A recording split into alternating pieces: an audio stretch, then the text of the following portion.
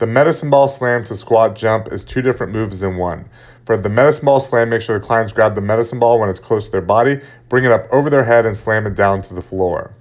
They're going to end in a squatted position. Make sure they use that squatted position as their load in order to go into a squat jump where they're jumping up as high as they can before repeating the medicine ball slam. If anybody needs a regression for this, take out the squat jump and turn it into just a regular bodyweight squat.